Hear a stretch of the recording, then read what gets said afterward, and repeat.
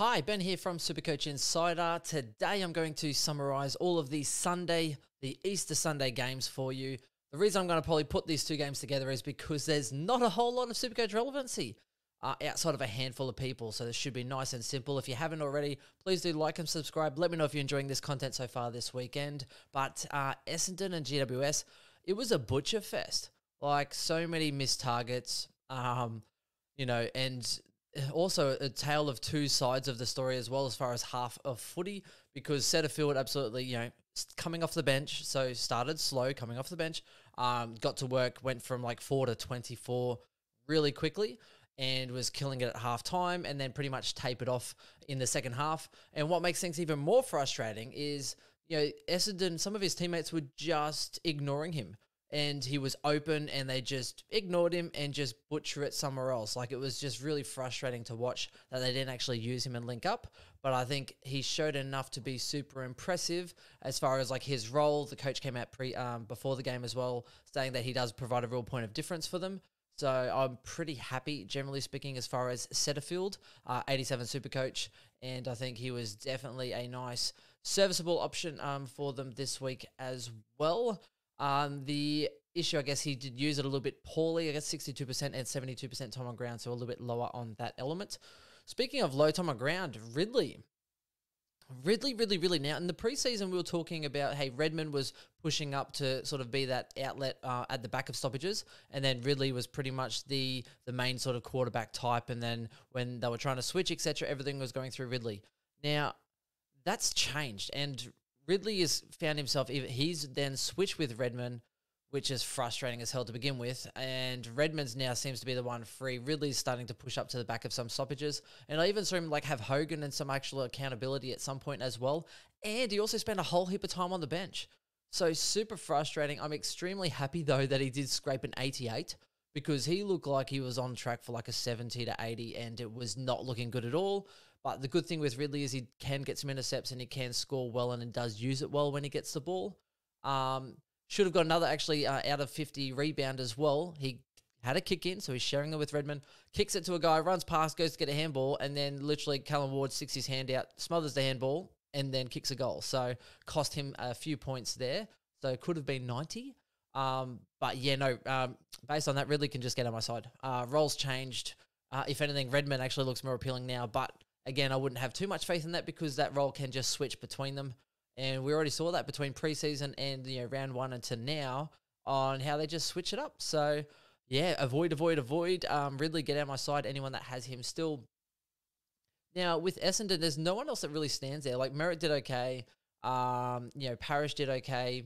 Nothing really to stand out. I'm waiting for one of them to really stand up to kind of push those 115 sort of numbers, and it's not happening yet. So Essendon do have a really soft back end of the year, so once you get to like round 10 maybe, they have a super soft draw, so I'm still trying to toss up between Merritt and Parrish if one of those will actually stand up and make themselves known. And Alwyn David Jr. had a shoulder knock as well, so he copped a bit of a hit, got some attention, and then went down into the rooms and came back to finish the game, but he only ended up with a 47 Supercoach. So not too bad, played 72% time on ground, so obviously a little bit unders compared to usual. But look, hopefully he gets up and plays again next week through that. Yeah, so that's pretty much Essendon in a nutshell. I'm not really seeing too much out of them at this point as far as a real standout. GWS is a little bit different though, so we had Josh Kelly got a 108, 28 touches, 2 goals, 1, so it could have been a lot higher. And, it wasn't very contested though. So he was a little bit more outside, only 6 contested possessions, which is why when you look at it and go, hey, 28 touches, 2 goals, 1, 78% disposal efficiency, but he had, 4 clangers and was only 6 contested out of his 28. So that's pretty much why it wasn't a huge score. So it probably a little concerning in a sense, but I still think it's a fairly good option. Now, speaking of the other option, Tom Green had 17 contested possessions and racked up the pill. I mean, 16 kicks, 18 handballs. So it was at 34 touches, but went at 58% disposal efficiency. So you wonder where the score is. At some point, it's going to all come together because the type of footy he plays, it is conducive to Supercoach scoring, but he's just not putting it together at the moment. So when you have a look at that, good enough meters gained, 6 marks, a couple of tackles. I'd like to see more tackles from him. Good amount of contested possessions, but 8 clangers, 58% disposal efficiency. And the only positive is 87% time on ground. So it will turn for him. But just the butcher. Like, there's not much more you can say about that. And speaking of the butcher, Cornelio, the first quarter master, was flying again quarter one and then literally disappeared. So for those that had him, I think was it JD Fantasy Take TV brought him in for Josh Kelly when he got knocked out, and he's been horrible the last 2 weeks. So on the plus side though, because he has been horrible, he'll drop in price. So I'll probably look at buying him at the dip, while others are probably looking to abandon ship. So he's got 25 touches in this one. 7 clearances, 5 clangers, 9 contested, 1 goal. So it could have been a lot better, but just not doing as well, unfortunately, for Cornelio. So I haven't seen too much about the role changing so much. I think it's just Cornelio being Cornelio, to be honest. And we know he has some of those lower games in the mix. Callahan was a lot more impressive. 25 touches, 88 Dream Team, and only 65 Supercoach. And again, that comes down to 68% disposal efficiency and a couple of clangers as well. So on the wing there still was a little bit more impressive, but again, like a 65, it's not really going to cut it. So if you were waiting a week, you could probably now look to move him on, with some people coming on the bubble as well. Now, speaking of the bubble, Ralston, I don't know why I went him instead of Phillips. It was more, hey, I know his scores weren't great, but his role was better. His job security for 3 to 4 weeks was better. Sometimes you just have to take the higher scorers and just hope for some luck. Because as we already said, Will Phillips, they've subbed Cunnington saying he wasn't doing his role properly. So that, if anything, just gives Phillips more job security, because Cunnington got subbed out of the game because he wasn't good enough. So sometimes just take the higher scorers. Don't overthink it. Don't try and get too cute. And go with the higher brought in ownership would have been the smarter play. But Ralston, had 57% time on ground. Like, why even play him? 57% time on ground, 7 disposals, 1 mark, 1 tackle. Like, he was far from impressive. And he could have been a lot better. But GWS, again, the type of game it was, the Butcher City, they just kicked it over his head like 3 times. So he could have had 3 more touches and been used as a link-up player. But his teammates can't hit a bloody target. So that's him in a nutshell. Buckley, if you got on him, 80 Supercoach, I hadn't really seen much of him live before today, but I thought he was actually quite impressive and strong. All of those traits that we spoke about, strong in the one-on-one and getting the intercept marks and a good user by foot, all of that came to fruition and was on show today. So I thought he looked quite strong and stable. So if you got him, the 80 Supercoach, he's going up again in price. So shout out as well if you did get him into your team, or even a couple of weeks ago, because I think Buckley definitely. So same thing, only 10 disposals, 7 tackles though, but 80 Supercoach. So, I think he definitely had a really good game. Now, speaking of good games, I guess good games is tough to ask. All the GWS defenders, so Whitfield, Ash, Cumming, they're just sharing kickouts. Like, it was like 1 for 1. I think I saw it went Cumming to Ash to Whitfield to someone, like back to one of the others. So it's killing all of their ceiling, because they're all getting a little bit of it, but they're just sharing around probably the old whoever's closest scenario as far as who's getting the kickouts, but no one really has that dominant side where they're going to be racking up consistently, which is where I think you kind of see it come in. It just kind of stalls and kills them a little bit. So I'm not that keen on that. So that's that game. Let me just go and flick this one over. The next one is obviously, D's. I thought I'd throw this jacket on today. And this game was very interesting for a couple of reasons. And West Coast and Melbourne, pretty much, West Coast actually came out really strong to start with. And then they were getting flogged a little bit. So the important thing is Clary got matched up with Jinby. So, a guy who's played, this is his 4th game. I think it's, 4th game, something like that. So, he matched up on him, and that just meant that he was following Clary around, pretty much just following him wherever he went most of the time. Occasionally, Gaff went to him, but the idea Jinby was then probably more focused on Clary and less focused on getting his own ball. So he got 40 Supercoach Jinby, a lot lower than his 100 last week. Probably got given more of a job for today, maybe as a learning curve, because, Clary is Clary. And, so I think that just probably stalled his, Supercoach a little bit. Clary started off a bit slow, handballed it to West Coast players a couple of times and worked his way into it. And the issue is that it could have been a little bit higher. DT to Supercoach ratio was a little bit higher for that. But, so just a little bit inefficient occasionally, like even kicking into forward 50, could have hit a mark to then maybe have a score assist, but no, he just kicks it about 3 meters in front of the guy. So just a little bit ineffective. I'll take the 121 as a captain option. I thought someone was going big, but in the end, it was a really widespread distribution of Melbourne players. Now, here's a really fun fact. So Rivers, if you're in a draft league, Rivers, it looks like I would actually probably try and get him in high on the waiver this week, mainly because he played pure mid.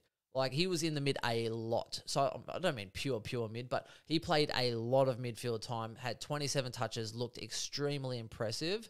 And, I think he looked really good for a defender. He's, I think, 350K in Supercoach standard. Not sure if I'd go there for that because he'll go up in price this week. But, someone definitely in draft leagues, I thought he was super impressive. Speaking of impressive, Grundy was killing it early. If he didn't give away a few free kicks against by just trying to outbody people or throw his weight around, if he was a little bit more diligent there, he would have actually done better. But gave away a few frees and, so, was doing well, taking it out of the ruck, kicking it, linking up really well. It was the Grundy of old. It literally was the Grundy of old. He would have got a 170 or more, like a 170 or a 180, but then they just started parking him on the bench.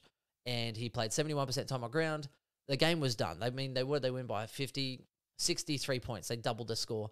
So there was no risk of them losing this game. So it was kind of like the old Marshall last night where they just kind of go, okay, well, this game's in the bag, so we'll just now rest you. So benefit is, though, he's got 144 Supercoach points, which means that now that break-even's going to really drop because he's going to have those poor games out of his cycle. And now it's just gone big and gone big again. So I really expect him to now really jump up from that 500,000. And if he goes well again next week, then you're looking at, getting straight into those sixes fairly quickly, which would be very pleasing for Grundy owners if you went that way this week. The other thing worth to note, so Petrarca started off super slow. Again, hit the scoreboard a little bit later, so that's where it sort of comes in. 3 goals, that's where he got his 100 Supercoach from. Played a lot more forward than I was expecting. So now I'm kind of interested to see the CBA splits. Still got CBAs, but he was a forward quite a bit. And so I'm keen to see if maybe he might scrape in for a DPP. If not now, maybe later would be the consideration. And then when we talk about considerations, we've got a couple of these younger players as well. So Chandler, if you brought him in, I guess 59 you'd be pretty happy with as a scraping because he looked horrible to begin with. I think third quarter he was on like 35. And lucky he hit the scoreboard a little bit late, had a couple of goal assists when they started to really put some scoreboard pressure on. I don't think he did too much wrong. I just think it was because it was, they try and spread it fast or go through the wing and go to Hunter, etc. I'm probably blaming more like Hunter and Langdon for not delivering it to him more. But sometimes they just blasted it or just hit up a Fritsch or another option, which is fair enough. The ball can't always go your way. But, Chandler, I thought, did enough to warrant another spot in another game, another week. So that's the fluctuations you're going to have with a forward. Now, 59, I'll take that as a decent price amount. If you brought him in this week, though, expecting the 90s or whatever you had, then you'd be disappointed because you paid $200,000 for a 60, whereas I got him for 123. So anyone that did that, I think, could be quite happy. Van Ruin as well was already brought in by about 10,000 people, went the early crow. Lucky to get a 53. And I mean, lucky is in kick 2 goals, 1. If he didn't kick those goals, it was looking quite bleak. 74% time on ground, 61% efficiency. Looks good though. But here's the key thing to consider. He had Barras on him. Now, Barras is probably one of the best interceptors in the comp. So talk about getting like an apprenticeship. Barras is no one really much better than that. So, he definitely earned his keep. He was never going to go that great against Barras anyway. So, I think that's definitely something that you might want to take in consideration if you are considering bringing him in, having a look at the opponents coming up. I thought he was serviceable enough. So I thought he was very serviceable. Not sure if I'd bring him in. I don't know if there's many other options, but I thought he did well enough. McDonald playing well, I think helps as well. So Ben Brown might find it hard to get back in. I quite like what Van Rooyen actually brings to that side. So it will be interesting to see how that dynamic goes and what that mix-up is. But again, his job security is possibly a little bit sketchy, just depending on how Ben Brown goes and what they're sort of looking at doing, is all I can sort of say for that part. Outside of that, so yeah, Grundy, I thought, yeah, killed it. Absolutely impeccable. The other one to kind of note as well, so outside of Jinby, so Elliot Yeo came back into this side. Looked good early on. Linked up a bit, played quite a bit in defense in the end, and that Chandler actually had him on him quite a bit, which is probably frustrating because Yeo is quite a good defender. And then got subbed out of the game because they were managing his minutes.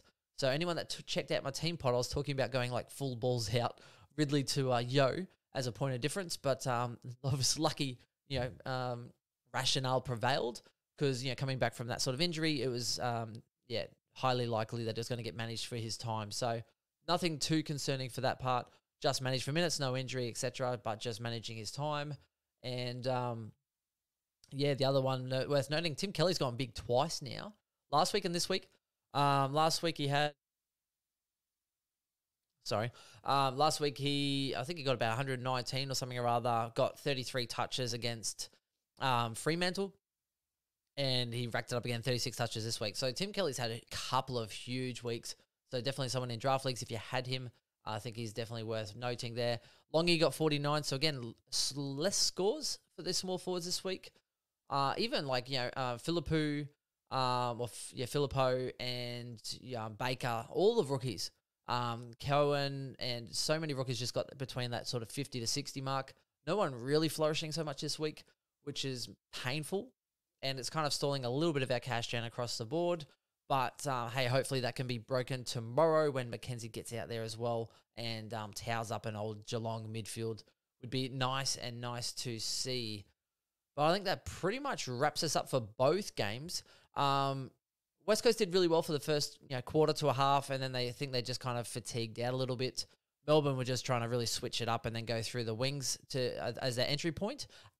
Except if it was like a CBA, they just go straight down the middle, and they really do try and open up the corridor. But generally, I found Melbourne would actually then almost like go corridor and then go out to the other winger because they're quite strong runners, which is pretty much where their strength comes into it. And that is about it, ladies and gentlemen. Let me know how you have liked this series so far. There's one more game tomorrow, so I will get into that tomorrow, and that's it. Let me know if I've missed anyone because I'm just doing this off the cuff. 18 minutes, too long, too ready. See you later. Who wins tomorrow in the Harley Cup, isn't it? That's it. Talk to you soon. Bye.